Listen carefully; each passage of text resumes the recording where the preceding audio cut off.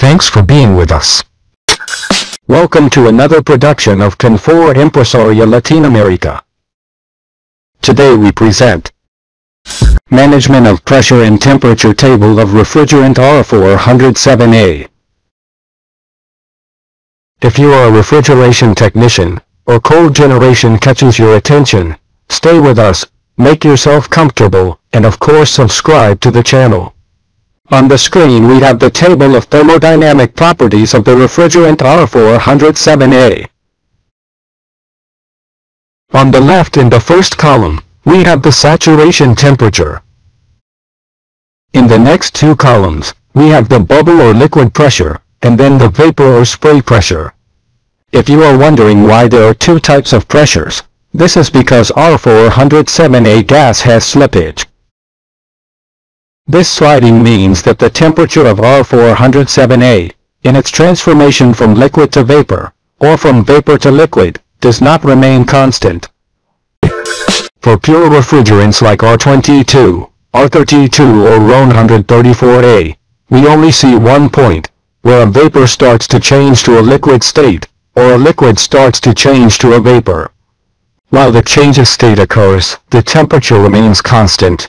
The temperature glide of R407A occurs because it is not internally made up of a single gas, since it is made up of a mixture of gases, such as r404A at 40%, r425 at 40% and r32 at 20%.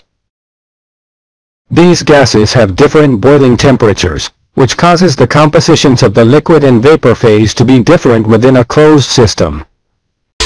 In an azeotropic mixture, such as R407A refrigerant, the change of state of the most volatile compounds occurs first. This causes the temperature to increase throughout the phase change, until complete evaporation occurs.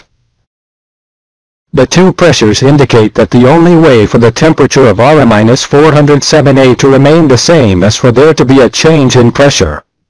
We are now going to know three keys to understand the handling of the R-407A table. 1.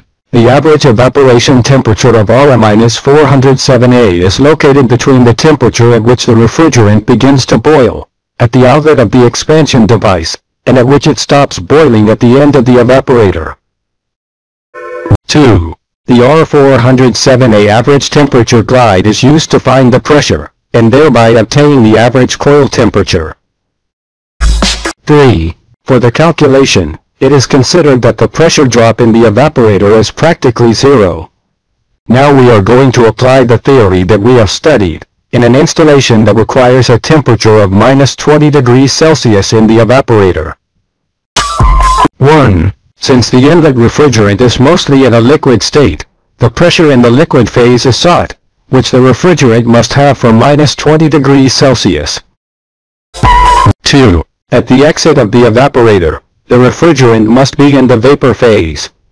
Now, since the pressure should not change in the evaporator, with the same inlet pressure value, the temperature that the refrigerant will have at the outlet, as a result of the sliding, is sought.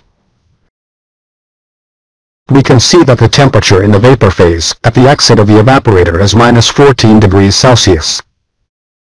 4. So in the liquid phase at the inlet of the evaporator, the temperature is -20 degrees Celsius, and with that same pressure value, the temperature in the vapor phase at the outlet of the evaporator is -14 degrees Celsius. 5. If we analyze the temperature change between the inlet and outlet of the evaporator by sliding, it is a gain of 6 degrees Celsius. 6. We can assume that in the middle of the evaporator, the temperature has increased by half, that is, a gain of 3 degrees Celsius. 7. Since up to half, the increase is 3 degrees Celsius, in order to have -20 degrees C in the middle of the evaporator, we are going to adjust the inlet temperature of the liquid refrigerant to -23 degrees Celsius. 8. Now with that same value of -23 degrees Celsius, we recalculate the inlet pressure. To do this, we look for the liquid pressure, which in the table has an approximate value of 2.65 bars. 9.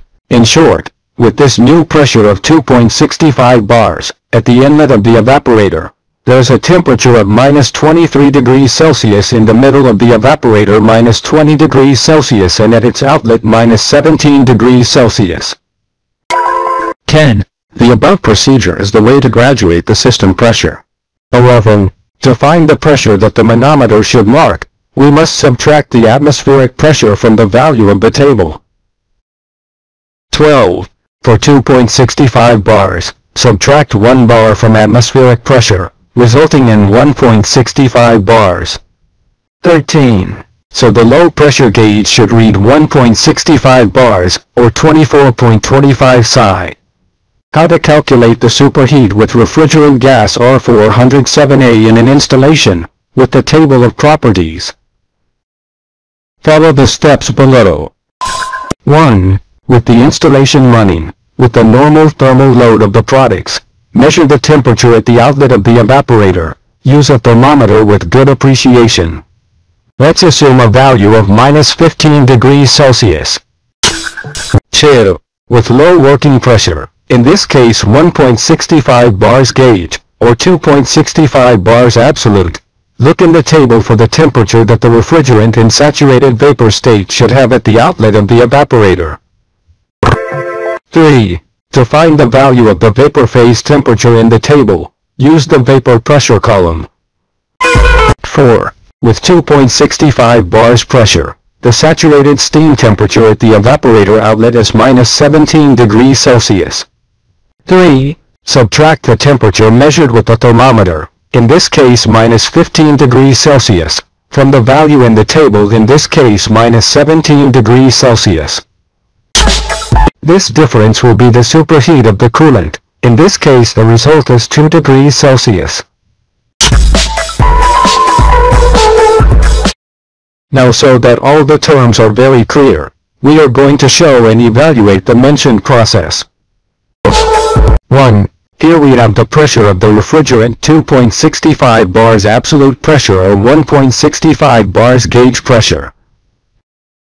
2. With this pressure value, the r407a refrigerant enters the evaporator with minus 23 degrees Celsius in a mostly liquid state. 3. Since the pressure in the evaporator should not change, if we want to see the temperature at the outlet, we only look in the diagram for the temperature, but now in the vapor phase. 4. We observe how the outlet temperature is now minus 17 degrees Celsius, without taking into account superheating.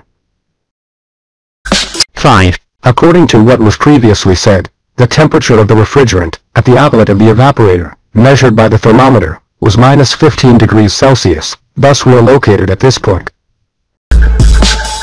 Subscribe to the channel.